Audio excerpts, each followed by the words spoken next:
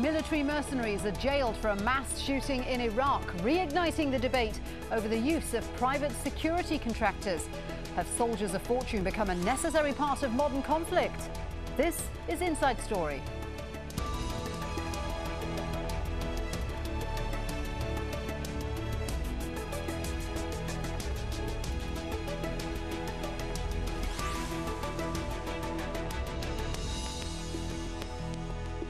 Hello there, welcome to the programme. I'm Shuli Ghosh, good to have you with us.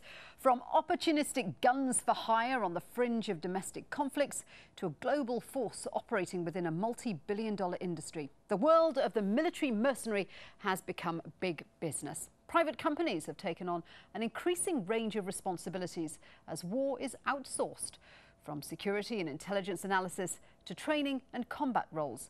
It's been a controversial issue, and on Tuesday, the US State Department offered assurances that it had strengthened rules governing private security firms in the wake of a 2007 shooting in Iraq in which 14 civilians were killed.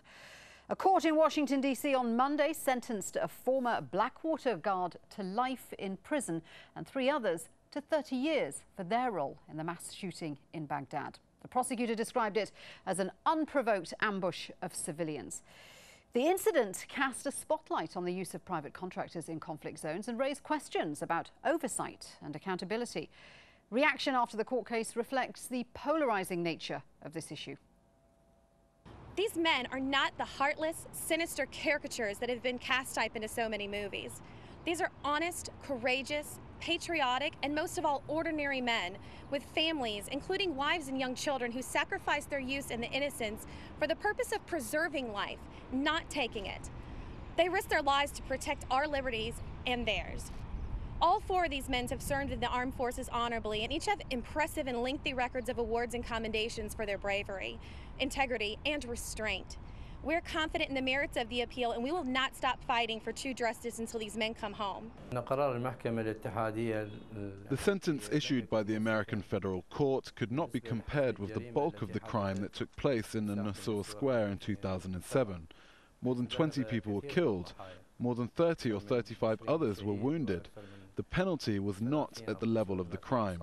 If the trial had occurred here in Iraq, the sentence would be death by hanging. Well, the way many people now view private military companies has been shaped by the wars in Iraq and Afghanistan. The US Department of Defense spent around $160 billion on private contractors in both countries between 2007 and 2012. At the height of each conflict, contractors made up 48% of the workforce in Iraq and around 57% of the US presence in Afghanistan. In 2009, the then Secretary of Defense, Robert Gates, confessed that mistakes had been made in how the US employed private military contractors. He said contractors were used without any supervision or without any coherent strategy, as well as without conscious decisions about what we will allow contractors to do and what we won't allow contractors to do. Plenty to talk about there. Let's introduce today's guests. In Washington, D.C., we have Sean McFate, a former military contractor and author of the book The Modern Mercenary. In Pittsburgh, Molly Dunnigan, a political scientist who researches private military contractors at the Rand Corporation. And also in Washington, D.C., Phyllis Bennis, a fellow at the Institute for Policy Studies. Welcome to all my guests today. Sean, let me start with you, because you work for DynCorp International. And this was a private military contractor which was working in Burundi about 10 years ago, I gather, because the US didn't want anyone to know that it was involved in that. Is that a fairly common reason as to why private contractors are used? That's one of the reasons why contractors are used, is they can do things that often the military or the intelligence community could do but may not want to do. In some ways, this industry is more secretive than the military or the CIA, because the CIA and the military have congressional oversight hearings. Reporters have sort of legal mechanisms to ask questions of these agencies and departments. But this is all protected by contracting companies as proprietary knowledge.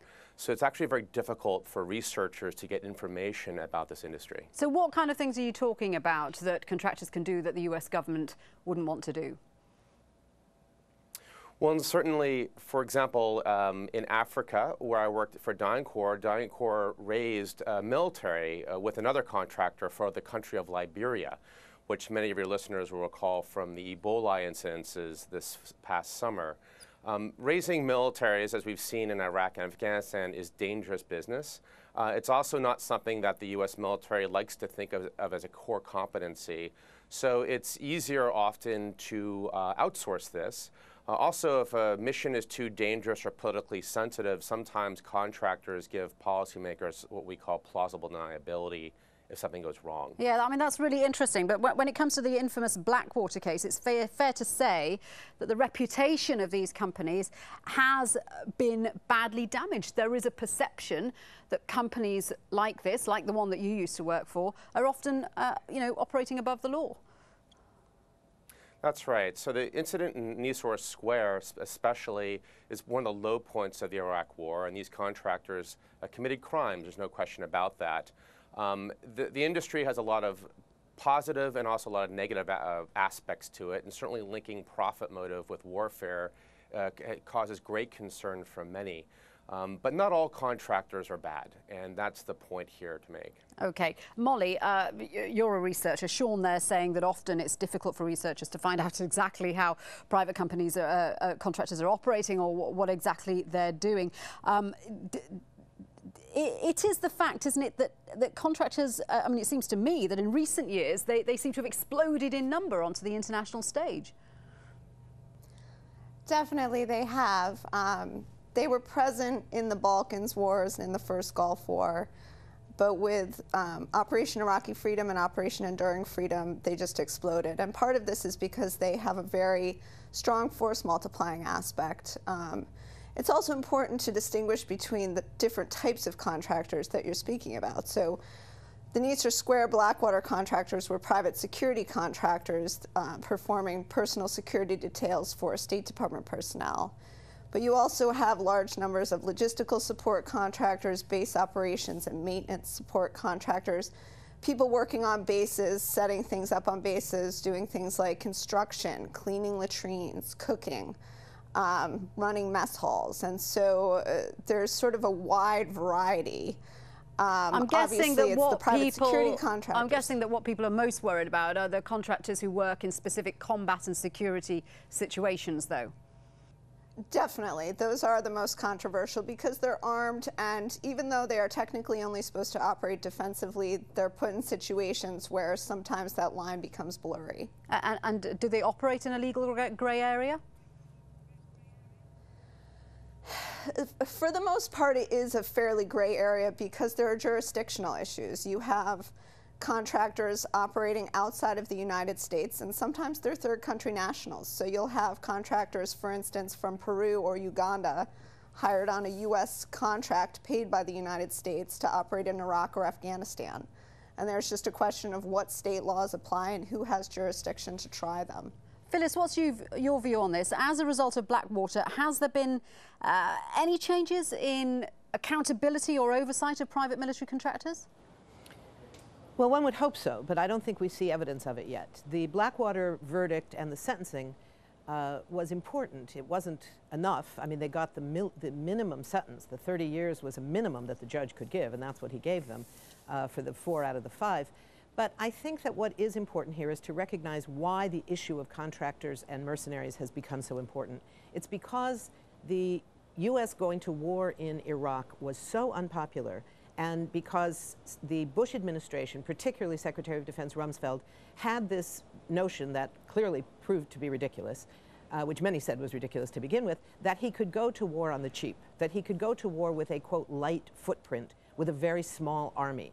And what that meant was a small official army where there is at least the illusion of some level of accountability up the chain of command. In fact, we don't see any real accountability up the chain of command, even in the military. If you look at, for example, the Abu Ghraib crisis, the only people who did any time, and it was a matter of very short sentences, were 3 or 4 very low-ranking soldiers. Up the chain of command, no one paid a price.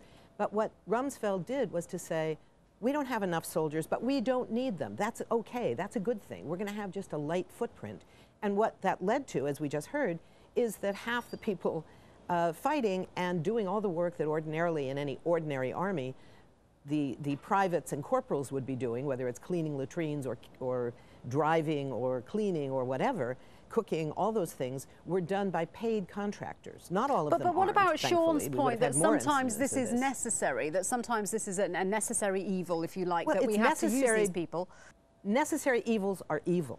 And who says that they're necessary? Who says that it was in the interest of the Liberian people, for example, to, quote, raise up an army by a force unaccountable to anybody either in Liberia or here in the United States? I would contest that. You know, somebody can say, well, we have to do this because the military can't. Well, why can't they? Because there's oversight. Why does oversight prevent it? Because it's not acceptable either by law or morality. Is there also an issue that the US government, for example, is very, very allergic to seeing high numbers of troop casualties? Is this a way round that? Well, yes, and that's a huge problem because what you're saying is they are, quote, allergic to huge numbers of US casualties, but they're perfectly willing to accept huge numbers of Iraqi casualties, Iraqi civilians, Afghan civilians, Yemeni civilians. You know, this is the problem that we face here. People are dying in huge numbers. The question is, are they soldiers or are they civilians? Are they US soldiers or are they soldiers of another country? It's not acceptable for the US to say, the most important thing we can do is protect our soldiers' lives. If that's their concern, let them keep the soldiers home. If that's the primary concern. Soldiers are trained to do two things, kill people and break things. That's the goal of a military. The goal of humanitarian workers, of course, is to pick up the pieces afterwards. The military contractors are doing the work of militaries, killing people and breaking things, and that is something that all right, well, let me put that to does, Sean, because there's no accountability. Presumably, this is obviously, Sean, you've written this book about, you know, the structure and what it is exactly that these companies do on the ground. Is Phyllis right when she says that these companies are increasingly taking on the role of the army in a way that should not be acceptable? Well, I think she raises a lot of good points, including, you know, using this industry as a way to have, you know, 2 10-year-long wars when the U.S.'s own military, which is all volunteer, cannot muster enough volunteers to do it. Contractors allow you to do that, and otherwise you'd have to have a draft like Vietnam, and that would be political suicide. But why should we be relying on men who are essentially accountable to their shareholders, to their company boss, rather than a government? Well, this is the core issue. I mean, I don't agree with everything she says, but it's true is that by outsourcing this to the private sector, you're dependent on the private sector to wage war, and you don't have full control. That said, let's not forget that also national militaries also commit human rights violations. Abu Ghraib is an example. More of them. We talk about Nisour Square, but we don't think about Haditha. In 2005, a squad of U.S. Marines killed not 17 innocent Iraqis, but 24. And that very little happened to them either. I mean, in some ways, we have more accountability of both Blackwater contractors than we have with the U.S. Marine Corps. That's a so good I don't point. think that's fair for her to say. Well, let me put this to Molly then. We've privatised pretty much everything else. Why shouldn't we privatise people who are fighting in combat missions? It's a great question. I mean, I think we've gotten down the path of privatization so far. There's no question that this industry is not going to go away anytime soon. There are ways to hold them accountable. They're not the typical legal mechanisms. It seems very difficult to hold them accountable, though, doesn't it? I mean, Blackwater took so long to get a decision, and the guy who founded the company, nothing's happened to him. Blackwater's still operating, albeit under a different name. It's very true. One of the best ways to hold them accountable is through contract mechanisms. I mean, these are profit-motivated entities. How do you hold business accountable? Absolutely. I can see Phyllis, any sort of business. Phyllis shaking her head as well. You don't like that idea of privatising war, do you? Well, first of all, I think we've had huge problems as the result of massive privatization in terms of the loss of jobs, the loss of a whole set of economic problems in this country, including massive inequality, it has everything to do with privatization. That's a different discussion. But when we look at the question of privatizing war, part of it is about accountability, but the notion of profit, the notion that war profiteers are making these decisions. Eric Prince, who founded Blackwater, was a huge contributor to the Republican Party. He's not just somebody who's accountable to his shareholders. He's somebody that members of Congress and the White House depend on for their campaign funding. So when you're talking about who gets the contract here, let's look at what the political realities are. Who gained?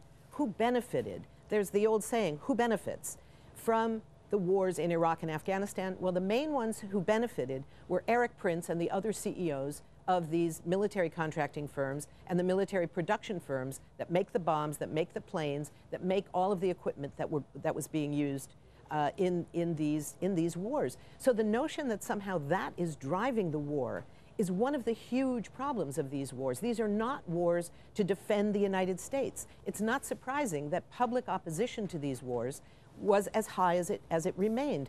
And when public opposition is that high, and the government knows it would be, quote, political suicide to go to war, and so they hire mercenaries to do it instead so they can do it quietly and on the cheap and nobody will know. The problem is people in Iraq know. The families of those that the Blackwater mercenaries killed, they know, just like the people who were killed in all of the other atrocities committed by both U.S. soldiers and U.S. mercenaries. Yeah. People in Iraq don't make much of a distinction. They don't really care whether their child was killed by a Blackwater mercenary or by a U.S. general. Sean, what do you say to that? Because Phyllis is saying that, you know, mercenaries are being used to go to war and go to war on the cheap.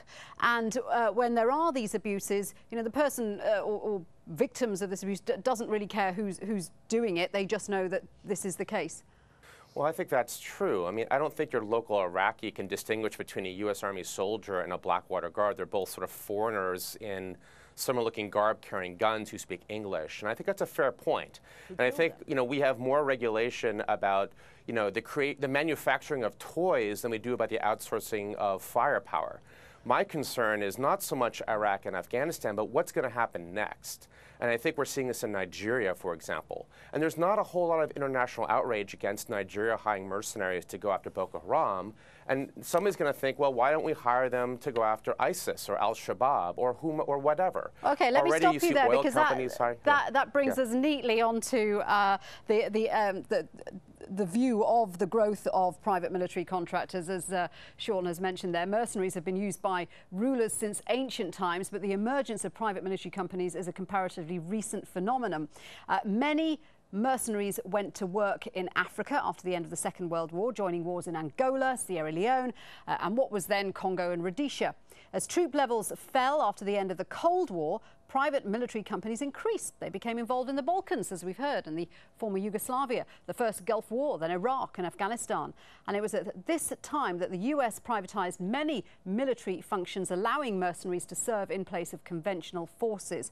But critics argue it's not always clear who is doing what and where. Reports surfaced in March suggesting that South African mercenaries have been fighting against Boko Haram in Nigeria. Phyllis, Sean makes the point that, you know, there's been very little censure of other governments using mercenaries. It seems that the US has started a trend. So as we've seen, Nigeria, among others, using mercenaries to take on Boko Haram. No, it's a huge problem around the world, but I would say that some governments are actually trying to rein it in as opposed to giving it more support as we are here in the United States. In South Africa, there was a huge problem after the overthrow of apartheid that a lot of white South Africans from the military and police forces who were real supporters, real racist dogs, if you will, real supporters of apartheid, they wanted to kill people. They wanted to attack black people, and they became a very big part of the mercenary force across Africa. The South African government is trying to deal with that. They've made it illegal for South Africans to go abroad to fight. They haven't encouraged it. It still happens, but it's not something that the government encourages. Our government not only encourages it, but creates the opportunity for much higher pay for mercenaries at the individual level. The amount of money that a Blackwater or a DynCorp or anybody else gets as an armed mercenary in Iraq or Afghanistan is way more than the equivalent pay of a soldier doing the same thing. Okay. So there's issues there. But okay. It's also a problem of accountability. Yes, we're coming back to accountability. Molly, is it a worry that more governments appear to be using mercenaries, that this seems to be the way that governments are going? Instead of using their own armies to deal with a security problem, they just hire someone in to do it? There are certainly risks involved with it, but there are also benefits. They do have a very high utility in a lot of their operations. One of the things that I've argued in my writings, and I know Sean has argued in his as well, is that these guys do have uses, and you have to manage the risks as best you can. One of the risks is that they can really hinder military effectiveness. They can have problems coordinating with military forces on the ground that they're operating alongside, and that's problematic. But there are ways to control that. There are ways to So how do we control that? Is there any scope for some overarching, standardized, legally binding guidelines on how these companies operate? There are actually several mechanisms that are being developed right now that will not be necessarily legally binding, but are several international codes of conduct that have been developed by the industry in accordance with governments and as well as civil society organizations. There's an international code of conduct. There's also something called the PSC-1 standard, which is developed by the American National Standards Institute. And that actually does have teeth to it because it's auditable. It's a very long document. It's about 200 pages, and companies have to show that they are in compliance with it in order to get private security contracts fed out by the Pentagon nowadays. And you do have to that way, react to audits for that. Sean, do you think it's possible to come up with a set of rules and regulations which will govern what these companies can and can't do? I think I remain very skeptical about regulation. I mean, ultimately, I think the things that Molly has raised are great starts. But my concern is if you regulate this industry too much, it'll simply move offshore. And it doesn't regulate, for example, the mercenaries in Nigeria. And I don't think we're going to see some Geneva Protocol dealing with armed contractors in our lifetime. And even if that occurred, it'd be very difficult to enforce.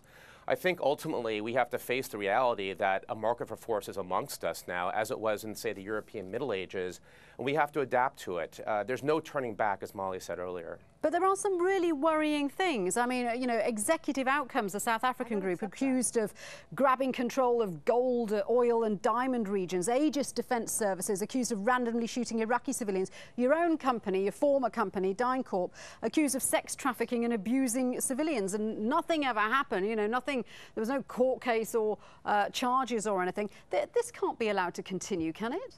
I agree with you, and just to be clear, DynCorp is not my company. I work for DynCorp. No, I said former company. I don't work for DynCorp anymore. I do know you don't work for them anymore. Oh, yeah.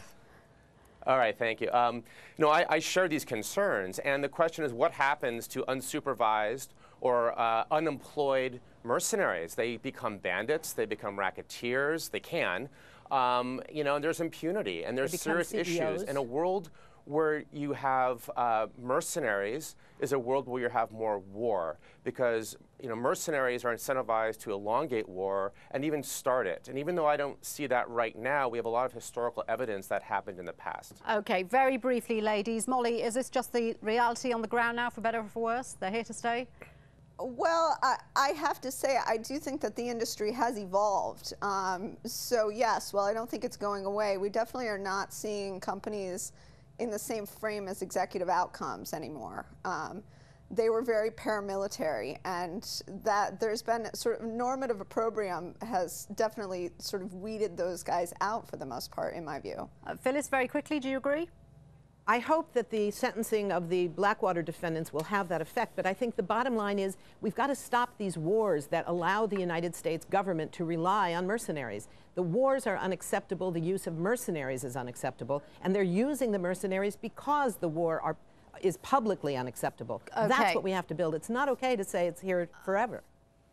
Great to get all your thoughts on this subject. Thank you very much indeed to all my guests today. Sean McFate and Phyllis Bennis in Washington, D.C., and Molly Dunnigan in Pittsburgh. And thank you for joining us on this edition of Inside Story. Now, you can get in touch with us. Go straight to our programme page at aljazeera.com. Post your comments at facebook.com/AJ Inside Story or tweet us at AJ Inside Story.